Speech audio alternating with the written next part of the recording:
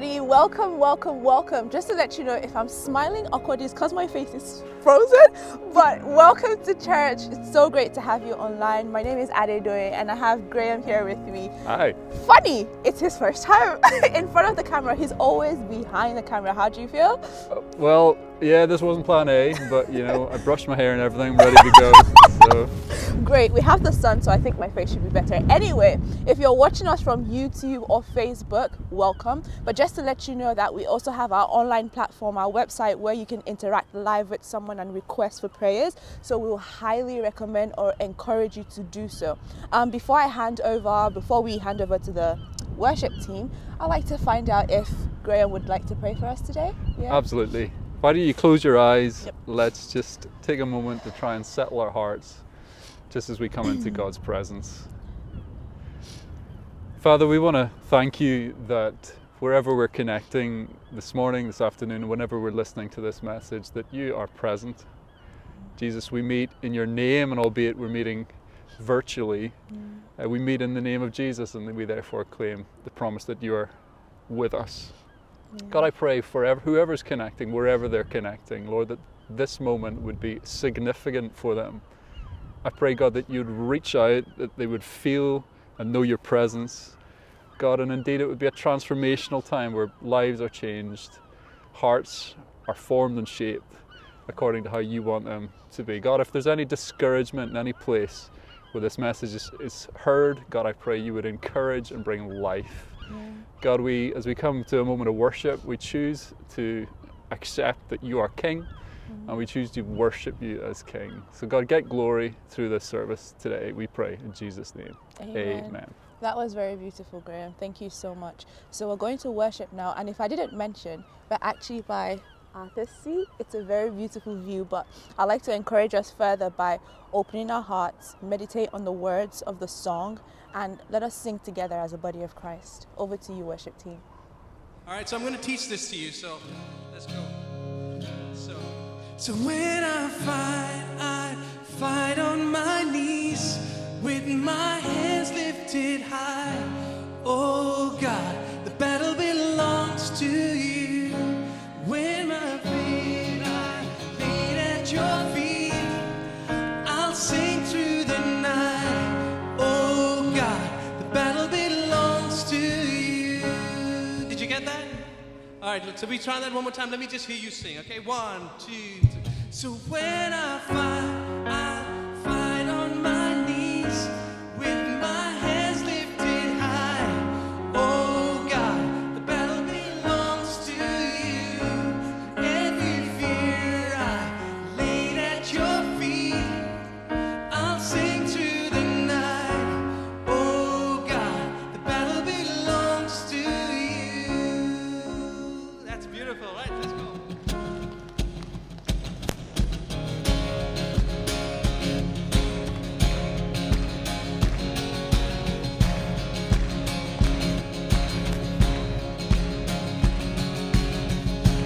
All I see is the battle. You see my victory. When all I see is the mountain, you see the mountains move. And as I walk through the shadows, your love surrounds me.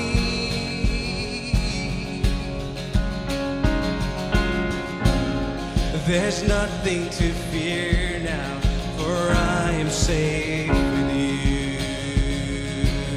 Come on, you know this. So when I'll fight on my knees with my hands lifted high. Oh God, the battle belongs to you. With every fear I laid at your feet, I'll sing through the night. Oh God, the battle belongs to you. Come on, put your hands together.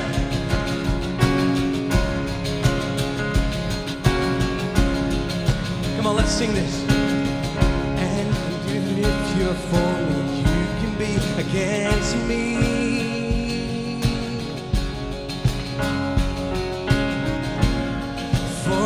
Jesus, there's nothing impossible for you. Come on, we're gonna lift our voice and sing. When all I see is the ashes, you see the beauty. Thank you, God.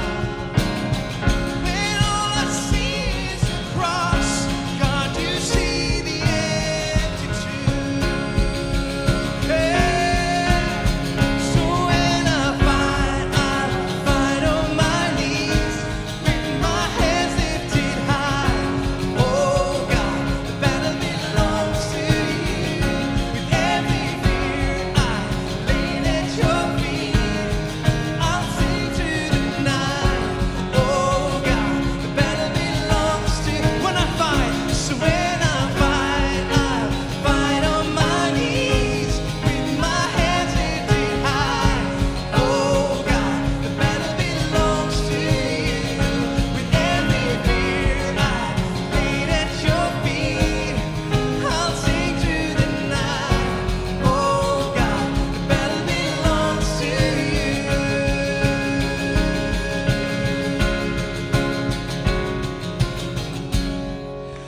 Almighty fortress, you go before. Nothing can stand against the power of our God. You shine in the shadows, you win every battle. Nothing can stand against the power of our God. Almighty fortress, you go before us. Nothing can stand against the power of our God. You shine in the shadows, you win every battle. Nothing can stand against the power. Come on, everyone, sing with me. Almighty fortress, you go before us. Nothing can stand against the power of our God. You shine in the shadows, you win every battle. Nothing can stand against the power of our God.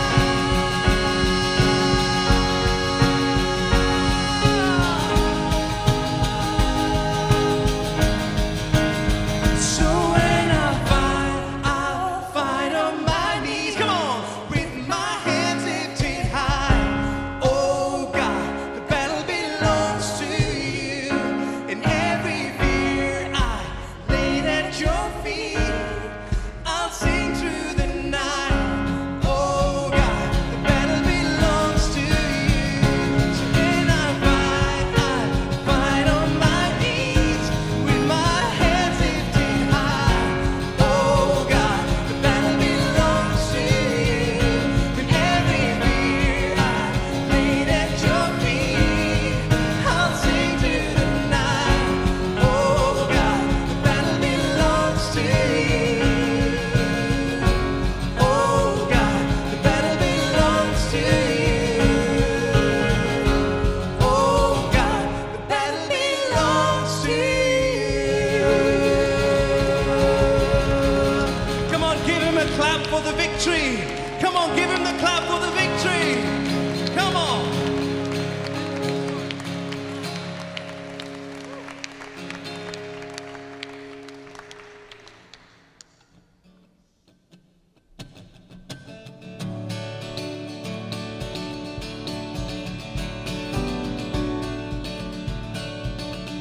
Come on, you know this one. This is a hymn.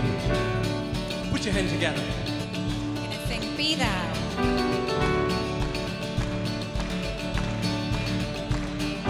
Be Thou my vision, O Lord of my heart. Not be all else to me, save that Thou art. Thou my best thought, by day or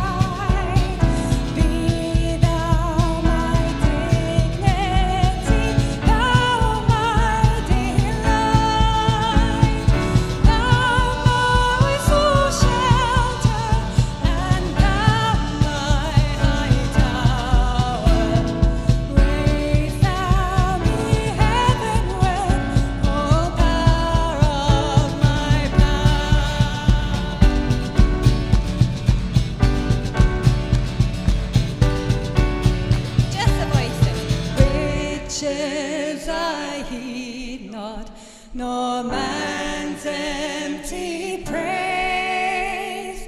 Thou mine inheritance now and always.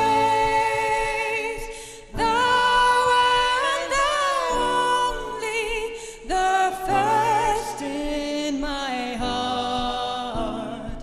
High King of heaven, my treasure thou art.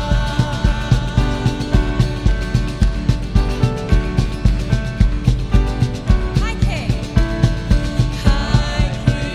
of heaven, my victory won. May I reach heaven's doors, oh bright heaven's sun. Heart of my own heart, whatever befall, still be my vision, oh ruler of all. Heart of my own heart, whatever befall, still be my vision, oh ruler of all.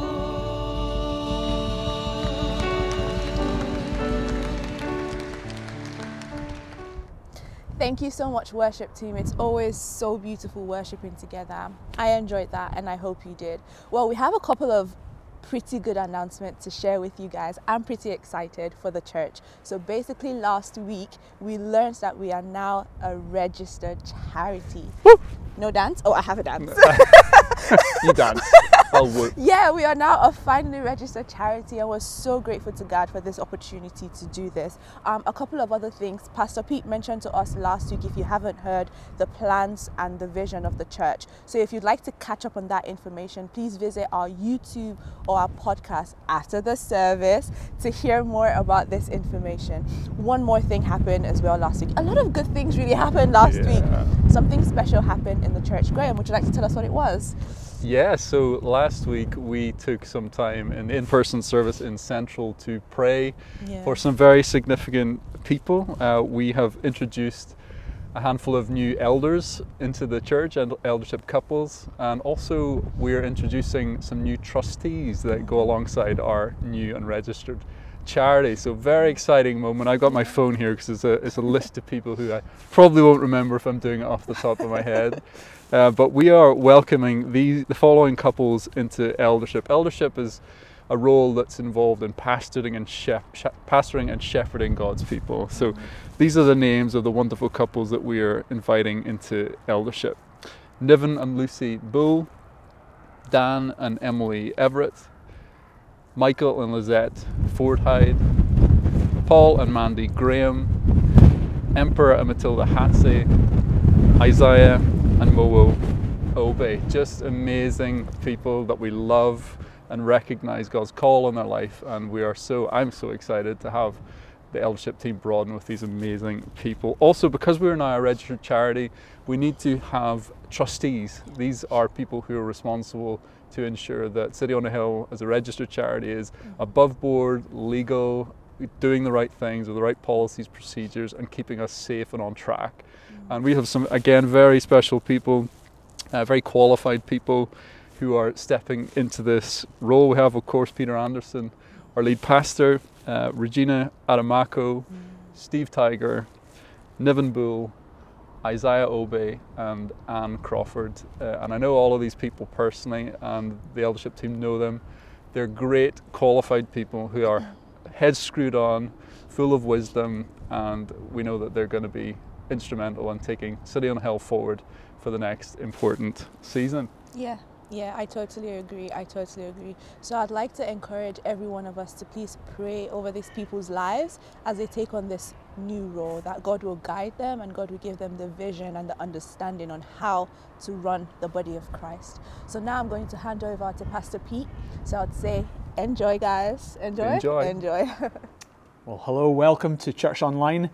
My name's Pete, pastor here at City on the Hill, and it's a joy to welcome you to our Church Online experience. So those who are regulars, love you, love having you part of the church. And for those who this is a new experience, so great that you're connecting, and I pray that you will get something so significant out of this time as we turn to the Bible. Well, we're starting a new series today, which we've entitled Rebuilding with Hope. And Rebuilding with Hope is based on two of the minor prophets at the end of the Old Testament, Haggai and Zechariah.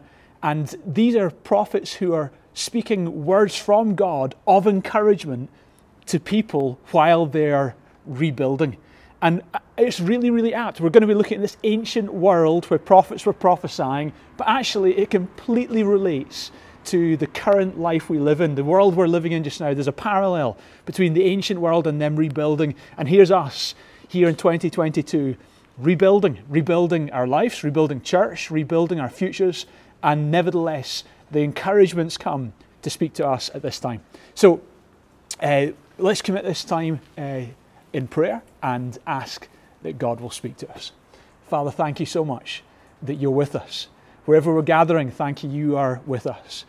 And I pray that just now as we go into this new series, that these words of encouragement from Haggai and Zechariah over the next few weeks will be words of encouragements, not just to people in the ancient world, but to us in the modern world who are currently rebuilding with hope. So speak to us, we pray. Encourage our hearts, touch our lives. And for anyone who doesn't yet know you, Lord, I pray you'd reveal yourself in a very profound way.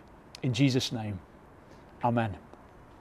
Okay, let me start with a story. A guy rushes to his local police station to report that his wife has gone missing, and he meets the reporter at the reception, and the officer, and the officer said, okay, let me get some details, and he gets his notepad out. So he said, tell me what happened. And the man said, well, my wife's been missing. She went shopping last night and yesterday evening, and she hasn't returned.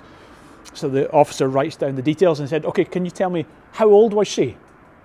And the guy said, okay, I think she was 54. 55 or maybe 56. We're not really into birthdays. The guy said, okay, that's fine, right? He puts a vague number down. And then he says to the husband, and what was her height? And he says, okay, she'll definitely taller than 5 foot, kind of like that.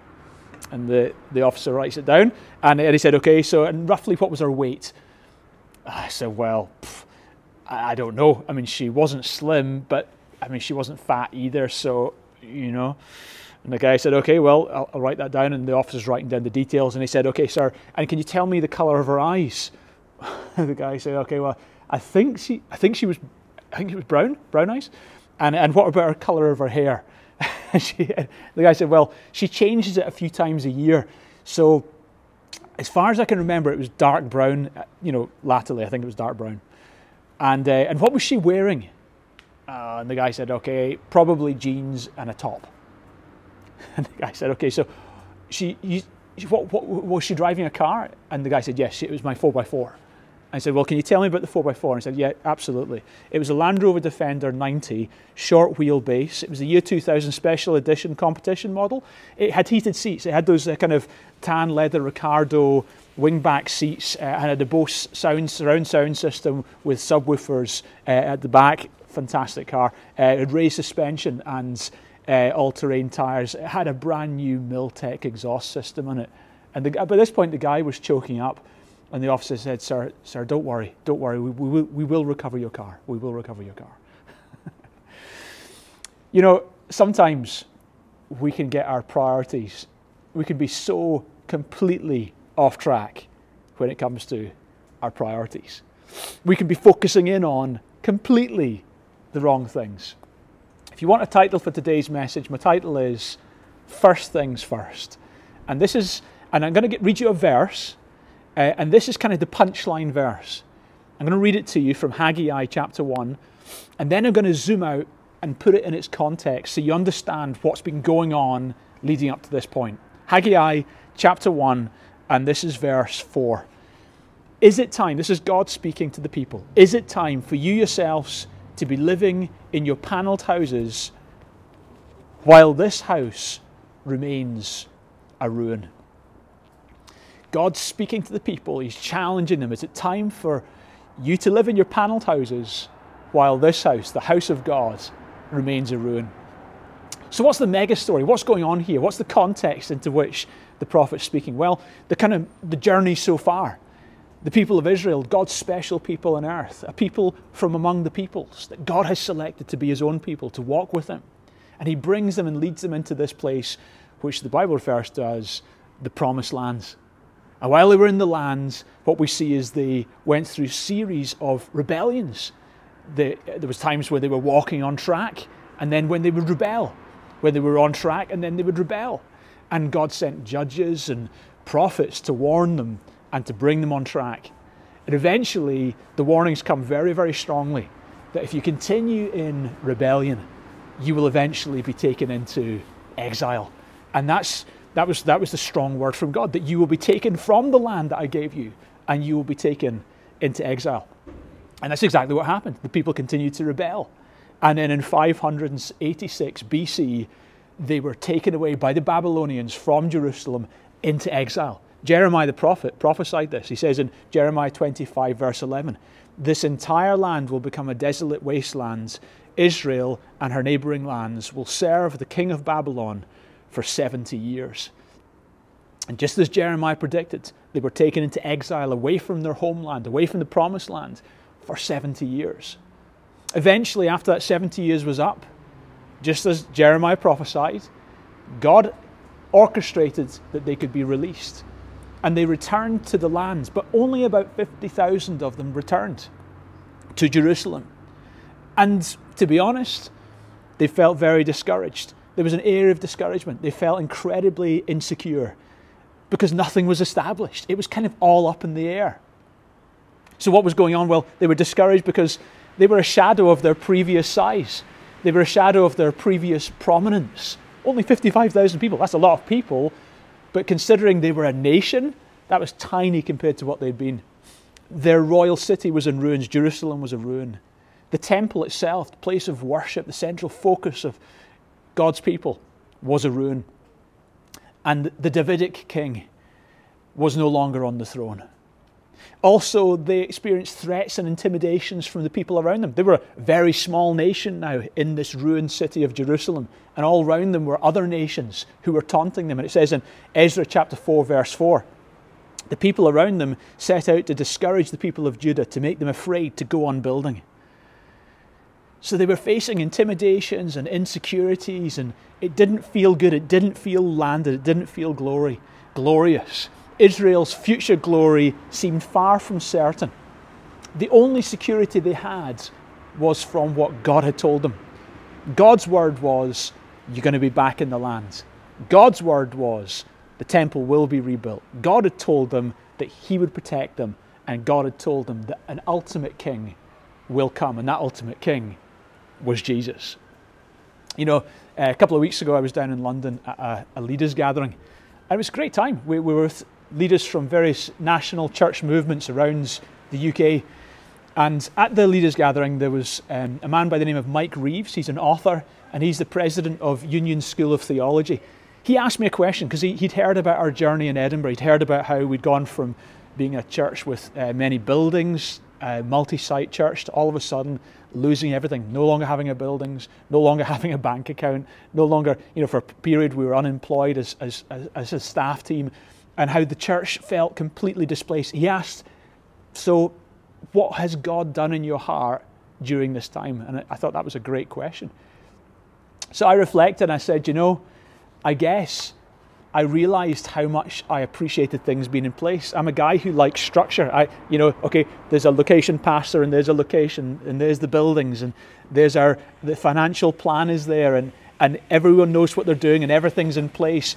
And that, I guess, I suddenly realized that gives me a sense of security. But all of a sudden, all that was up in the air. And so I said, and yet I have this huge sense of peace that God's got it, that it's going to be okay. And I said, I think that's what's happened in my heart. I feel like, I'm a broken man. I feel like I feel weak. And it feels like the church I'm leading, it feels unstable, unsettled. It feels like it's all up in the air. And yet I believe God's got this. And I think that's probably how the people of Israel felt. In fact, that's what it says in Isaiah chapter 10, verse 20. Isaiah predicted this is exactly how the people would feel. He says, in that day, the remnant of Israel, the survivors of Jacob, will no longer rely on him who struck them. That's the Babylonians. They will no longer rely on him who struck them down, but they will rely on the Lord, the Holy One of Israel. In other words, they've gone through so much, and as a result of what they've gone through, their reliance on God is like rock solid. And I kind of feel that's where we're at as a church. We've gone through some big things, but God, you've got this. You've got this. In fact, I would go as far to say is, if you go through things in life, and they might be tragic, and they might be terrible, and they might be even evil, but if you go through things in life that causes you to be more dependent on God now, then no regrets. Because being God dependent, being dependent on God is awesome. So in the middle of this situation, God sends them encouragements. This is what it says in Ezra chapter 5 and verses 1 and 2. And it describes the people of Israel. They're back in the land. They're feeling this discouragement. And this is what God does. Now, Haggai the prophet and Zechariah the prophet, and they're the two prophets we're going to be studying over these next few weeks, descendant of Edo, prophesied to the Jews in Judah and Jerusalem in the name of the God of Israel who was over them. Then Zerubbabel, the son of Shealtiel, and Joshua, the son of Zadok, set to work to rebuild the house of God in Jerusalem. And the prophets of God were with them, supporting them. I love that. Here we see the prophets. God sent these prophets, Haggai and Zechariah, to encourage the leaders. That was Zerubbabel and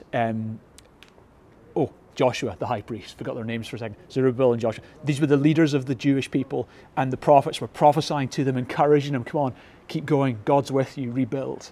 And they did. I really appreciate prophetic words, prophetic input. I love how God speaks and brings encouragements. Last week, I was on a phone call with a guy who had contacted me completely out of the blue. To be honest, I didn't know the guy. He knew of me. He'd met me before, maybe 3 years ago or 4 years ago, when I'd spoken at a leaders' event. And he was one of the leaders at the leaders' event. And he said, Pete, I heard you teach a number of years ago, and the teaching really impacted me. And, you know, I've had you on my radar since then, and because it was such a time of encouragement. And he said, we've been going through some things, and we've been really considering who should we be aligning with as a church. So they've got a church elsewhere in Scotland. It's a great church. It's going well. It's been going for a number of years. And they're really praying, who should they align with? What should they be part of as a church? And he said, we've been aware of your journey in Edinburgh, and we're aware that you've set up this thing called Go Global, and we really feel stirred that maybe we should be working with you. Can we have this conversation? So we had a huge, long conversation about this. As we were having this conversation, my phone pinged, and I got a WhatsApp message. And at the end of my conversation with this guy, I listened to the WhatsApp message. It was a voice memo from my friend who's a prophet. And he sent me this message saying, Pete, I just felt God saying, in fact, God spoke this to me and told me to send it today. He said that you've taught things over the years in the past, and things that you've taught over the years will continue to bear fruit now. In fact, people will be impacted by things you taught years ago and will cause God to do a work in their lives now. I thought, wow, what an encouragement. I was on a phone to the guy who heard me teach from the Bible from years ago, and now he was saying he wants to connect, and as a church they might well join Go Global. Isn't that amazing? How prophets encourage God's people. And I just want to encourage you folks. Some of you have been used by God to bring prophetic words to people. And some of you, in fact, you don't just prophesy. Some of you, quite frankly, are called to be prophets. And I just want to encourage you, if this is the call of God in your life, stir yourself in this, get some training in this, good training, and become someone who brings words to people. Because I tell you what, when people are building, there's nothing better than having prophetic words encouraging you as you're building. There are people out there who God wants you to bring words to, words of encouragement. How many people would have quit had it not been for a word from God at just the right time? So stir yourself up in that gift.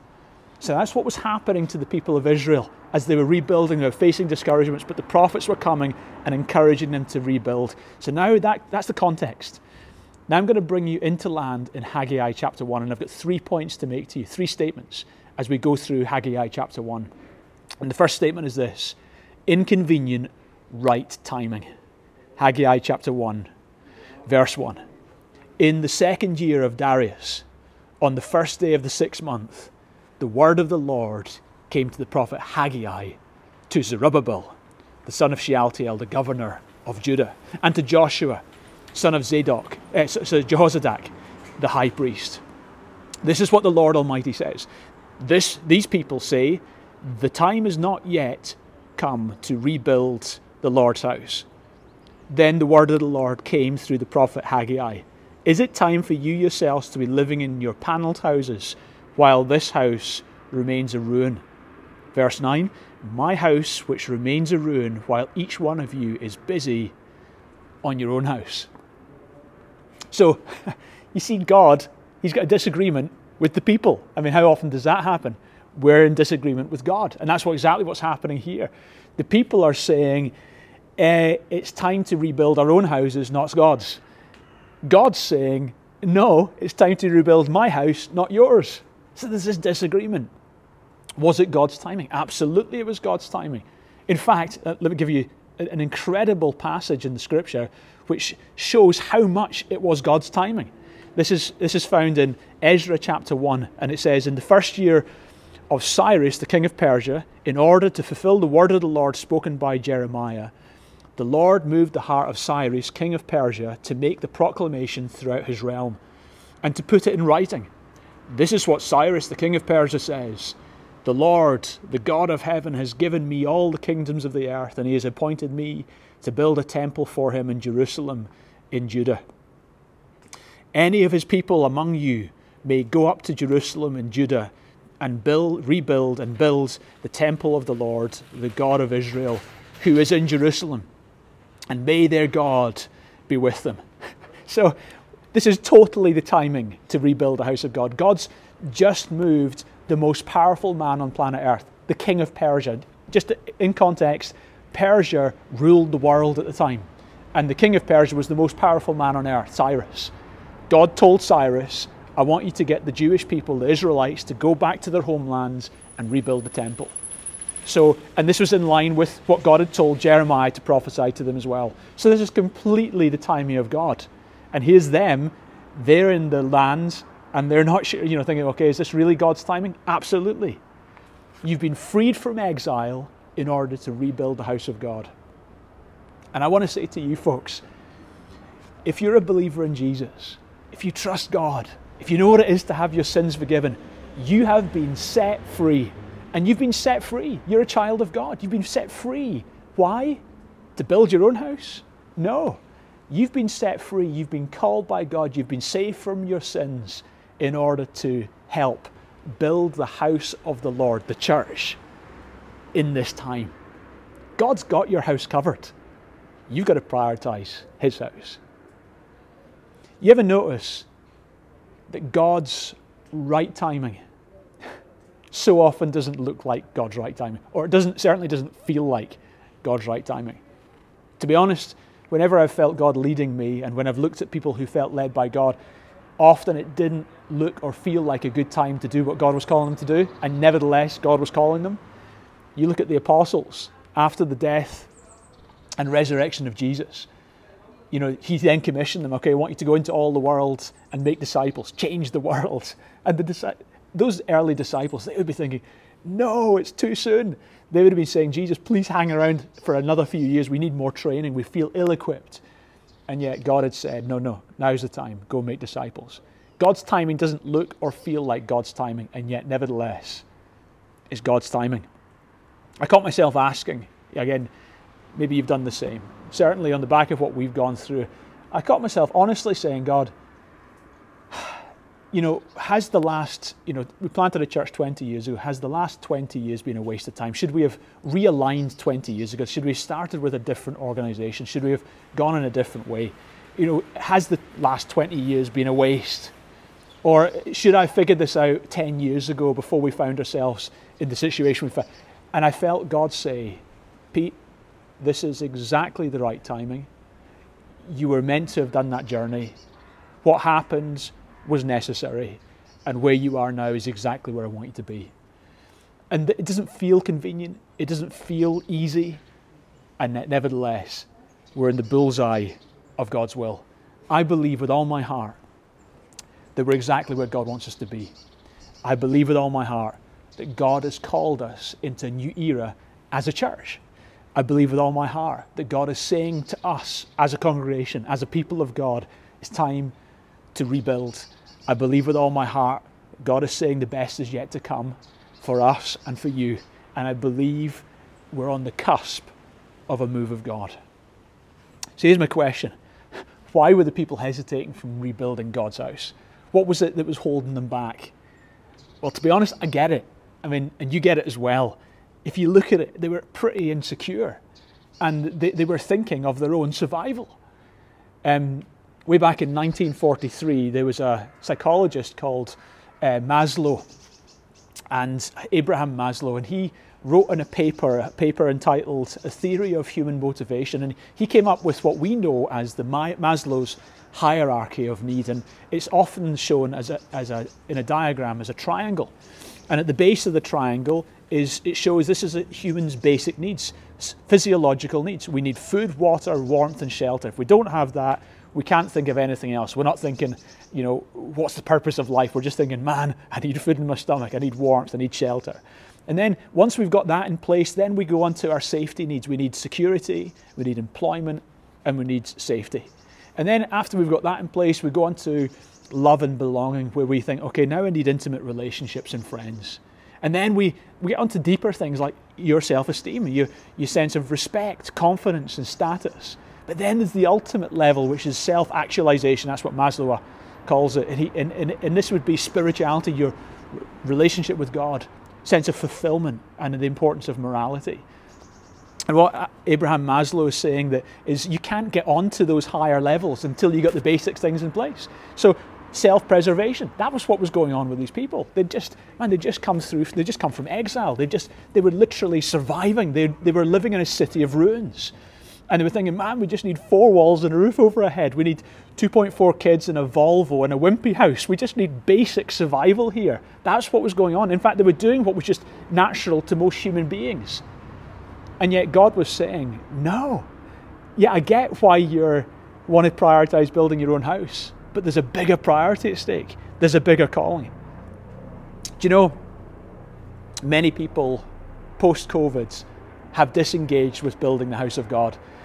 Research has shown, and also, to be honest, forget the research, I've talked to pastors all over the nation, and the research is saying, and my friends are saying, that they've seen a huge drop in the number of people involved with church after the COVID. And kind of people are saying this, yeah, let's get church going again, but I'm going to take a back seat. Others can step forward. I'm not going to get as involved this time round. I'm going to hold back my giving for this season. I'm just going to focus on myself for a bit. That's the kind of thing that the people of God are saying.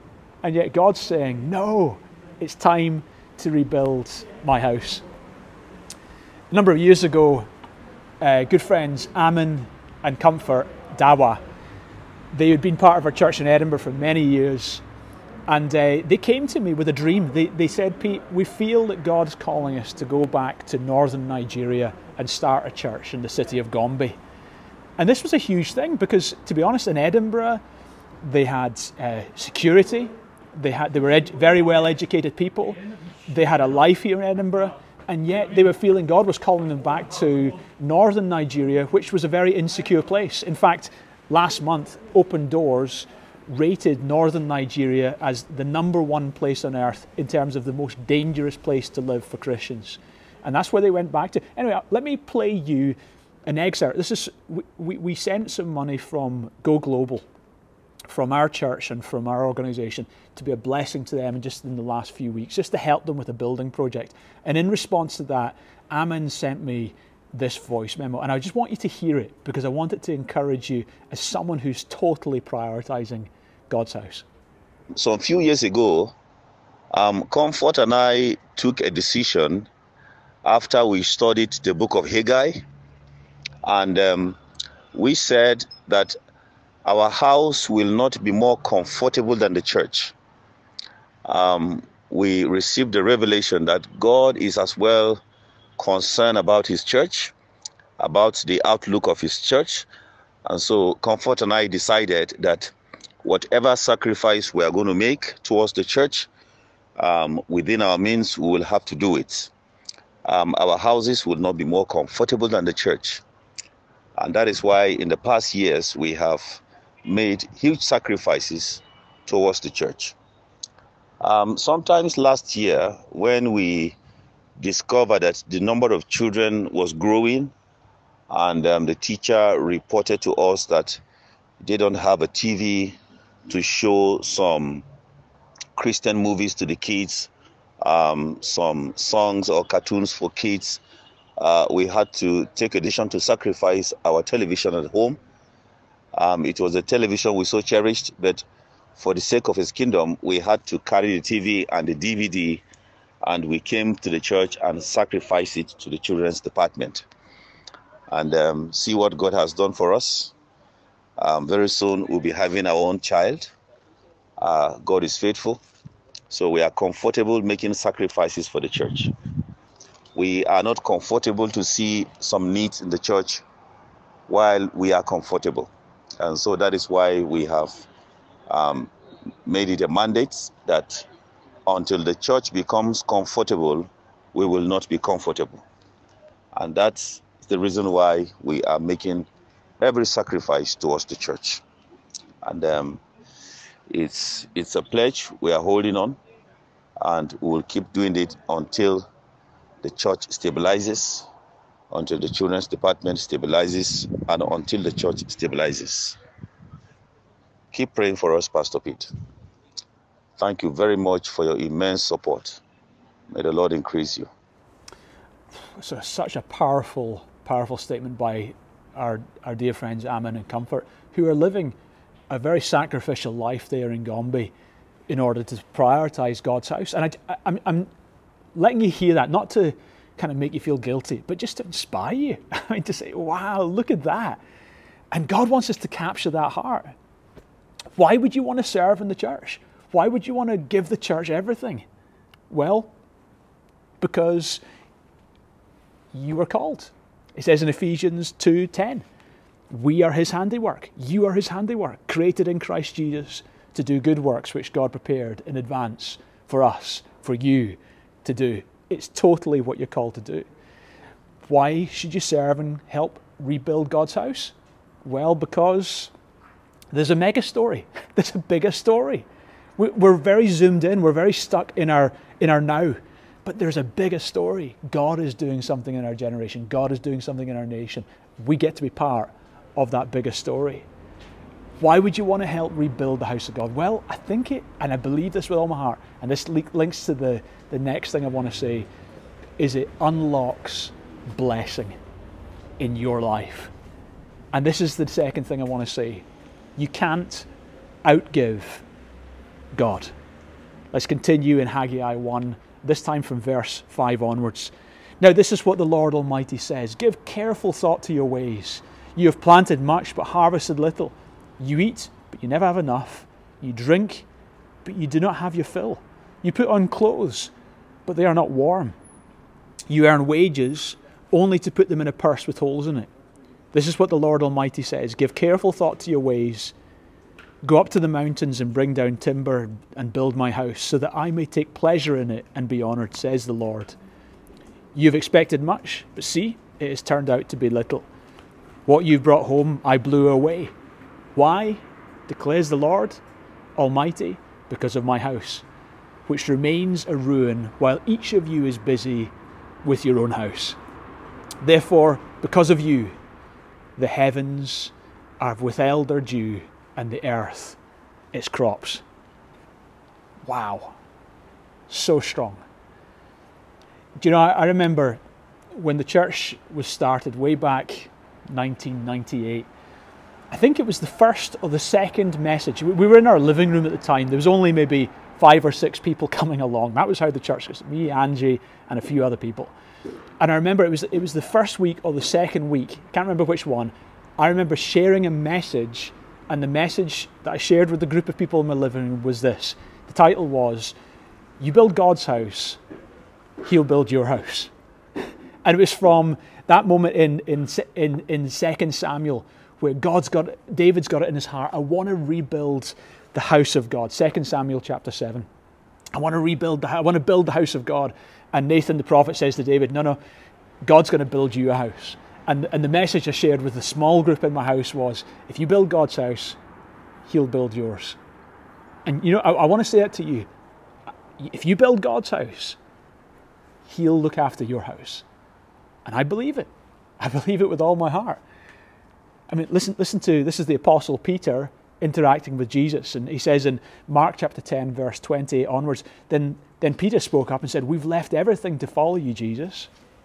Truly I tell you, Jesus replied, no one who's left brothers or sisters or mother or father or children or fields for me and the gospel will fail to receive 100 times as much in this present age, homes, brothers, sisters, mothers, children, fields, along with persecutions, and in the age to come, eternal life. Jesus is saying, yeah, I get you've given up things to follow me. You've given up things to follow me and pursue my purpose. But you need to know, if you've given up things for me, I can assure you, you're going to get back so much more. You're going to get so much more back. With persecutions, in other words, following Jesus ain't always going to be the easy option. It's the best option, it's the blessed option, but it won't be the easy option. And in the future, eternal life. But you're going to be blessed. And Jesus said it in another place, in Matthew 6, verse 33. He said, seek first his kingdom and his righteousness. And all these things, and in the context, he's saying, your things you need for life, your provision, your clothes, your food, your houses, etc., etc. All these things will be given to you as well. You seek first God's kingdom. You build his house. He's going to build your house. I think what God's saying is, that Maslow hierarchy of need. I think God's saying, flip it, okay? So instead of prioritizing your basic needs, I need food and shelter and warmth and security and a job and all those things which are legitimate needs, human needs. God's saying, flip it. Go to the most important thing. Get the walk with God right. Get your priorities with God right. You get that right, and then everything else in that Maslow hierarchy, it will all change from there on up. God will provide everything that you need. And I have to say, Angie and I shared that in our house when we just started the church. And we gave so much of our time, of our money, of our energies, so much. And yet our testimony has been that God has so provided for us beyond our own means to provide for ourselves. And I want that to be your testimony as well. And hey, I want to say to any of you today joining, and maybe you're not yet following Jesus. And here you've just heard a radical call to following Jesus. Peter the Apostle said, listen, we've given up everything to follow you, Jesus. Why don't you do the same? I mean, that's such a big step. Choose to follow Jesus. Leave your old life. Leave a life of sin. Choose to follow Jesus. Repent for your sin. Get baptized. Follow Jesus. Plug into church. Make a difference with your life. You only live once. Jesus gave everything for you on a cross 2,000 years ago so you could be forgiven for your sins. Why not give your everything to him? Trust him today. So that's the point number 2. And then here's the final point, and it's this. Repentance unlocks power. Haggai 1 verse 12 to 15. Then Zerubbabel, son of Shealtiel, that's the ruler, and Joshua, the son of Jehozadak, that's the high priest, and the whole remnant of the people obeyed the voice of the Lord their God and the message of the prophet Haggai, because the Lord their God had sent him. And the people feared the Lord. Then Haggai, the Lord's messenger, gave this message of the Lord to his people. I am with you, declares the Lord. So the Lord stirred up the spirit of Zerubbabel, the son of Shealtiel, the governor of Judah, and the spirit of Joshua, the son of Jehozadak, the high priest, and the spirit of the whole remnant of the people. And they came and began to work on the house of the Lord Almighty, their God, on the 24th day of the 6th month. So here's the people of God. They've heard the challenge. Stop building your own house. Stop wrongly prioritizing your priorities. Instead, prioritize God's priorities, his house. Today, for us, it's not a temple in Jerusalem, it's the church. They heard the challenge and they said, okay. They realized they'd been prioritizing their comfort over God's interests. And they said, okay, God, we repent. They feared God. They sensed God was in this message, and I hope you sense God is in this message to you. And they stopped prioritizing their comforts over God's house. And the challenge from God, I believe, for us, for me, for you, is this. Let's stop prioritizing ourselves and our own comforts and our own interests over God's plan, God's house, the church, God's purposes. He has a plan, and He's calling us as people to be re-engaged with that plan. So let's do that. Let's repent. Probably they still felt challenged. They probably still felt insecure, but they were realigned with the purposes of God. So even in your weakness, even though you still feel the challenge, even though you feel like everything's still up in the air, even in your weakness, make a choice to align with the purpose of God. Because, as Paul says in 2 Corinthians 12:10, for when I am weak, then I am strong. Notice when they repented. Notice when they got themselves in line with what God's purpose was. When they said, God, we've been prioritizing the wrong things. We're going to get back on track and prioritize the things that you prioritize. When they made that decision, notice God stirred them up. God gave them power to do the work. Power follows repentance. So repent. Come on, let's turn. Let's turn back to God. Let's get back on track with His purpose. And as we do, God's power will come right up behind us. Listen, the people in this generation had a testimony of God doing a work through them. And in our generation, we will have a testimony of what the Lord did with the broken people, with the people who didn't have it all together, with the people who maybe felt weak in themselves. But God did a work, and that will be our testimony. Let's pray. Lord, thank you so much for the challenge of the prophet Haggai. God, it came to an ancient people at a time of discouragement, at a time of rebuilding, and it came with a punch, and it came with a strength, and the people heard the message, and the people reprioritized the house of God. And here we are in our generation, and the Word of God, Scripture, the Bible, speaks so relevantly, as if the prophet was speaking to us directly, speaks to us today, calling us to rebuild the house of the Lord in our generation. And we also repent. We also say, yes, God. We reprioritize the house of God. And just where you are, as we're praying, you pray your own decision just now. Come on, let's make a clear decision before God to reprioritize the house of the Lord. Let's get back on track. Let's reprioritize His house. Pray that prayer.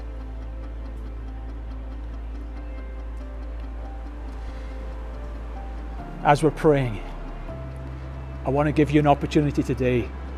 Maybe you're connecting and you haven't yet got a relationship with God Himself. So chuffed you've been listening in. And the challenge for you, in God's love, He calls you to prioritize Him. You thought life was about you. It's not. Life's about Him. And when you make life about Him, the one who gets blessed is you. The best thing you can do for yourself is to not prioritize yourself, but prioritize Him. Jesus gave everything for you. He died and rose again to save you from your sins. Today, put your faith in Him. Turn from your sins.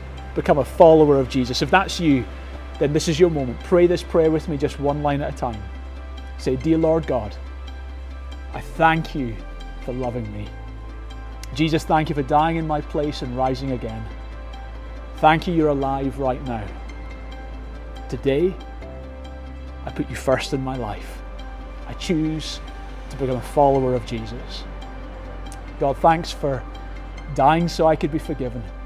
And I ask you today to forgive my sins and give me a new start. Thank you for hearing my prayer. Jesus, be Lord of my life from now on. Amen. As you prayed that prayer, I know that God has heard you and He saves you. We would love to hear from you. If you're on the platform, please click the button saying, I prayed that prayer. Or if you're on Facebook or YouTube or listen to the podcast in retrospect, please email us to let us know you've made that decision, because we want to do everything we can to support you as you make this strong journey forward into your future of reprioritizing God. Great to be with you. We're now going to worship God. He is the Lord.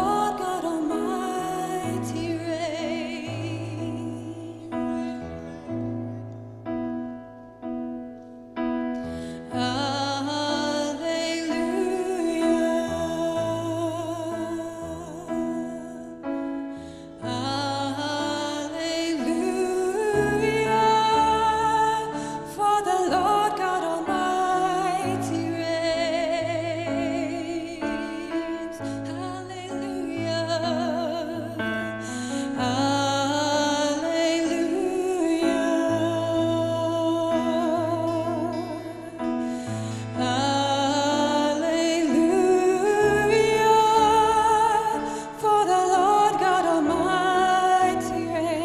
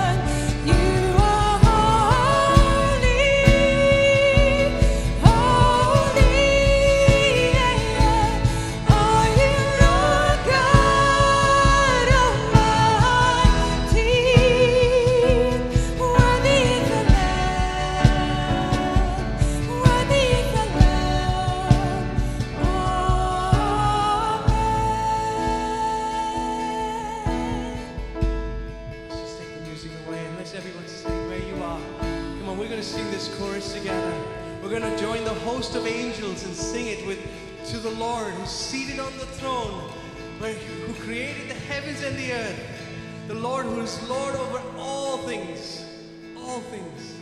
Let's give him the worship.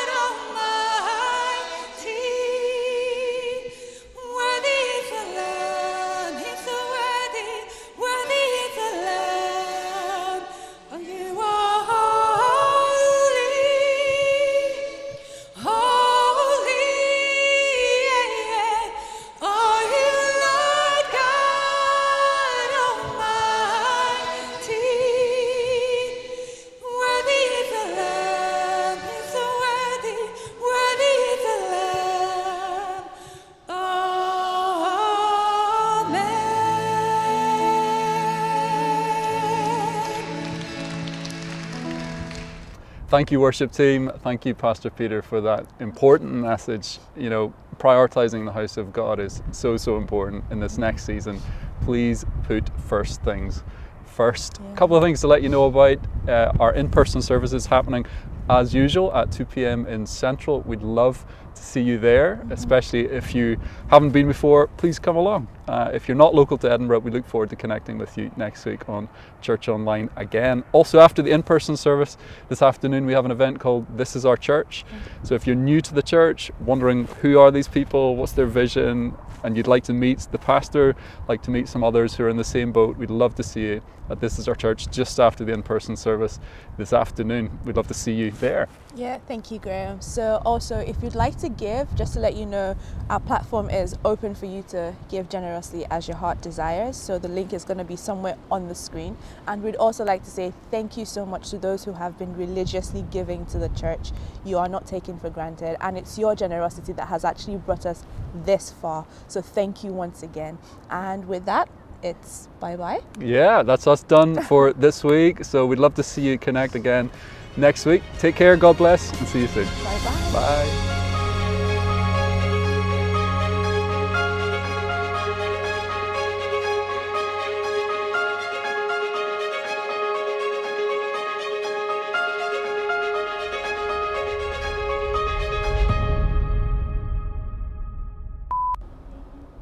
One sec. My face is frozen.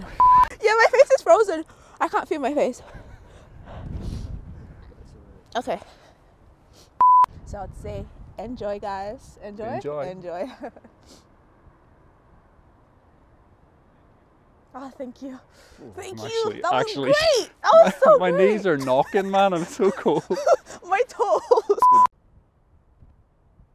Well, thank you so much, worship team, and also Just a couple of announcements. Something exciting has been happening with the church, and we're so happy about it. Last week, we learned that we are finally a registered charity. Woo! I have a happy dance. I have a happy dance. I don't dance at it. I guess we're gonna have to do that again. I guess we're gonna have to do that again.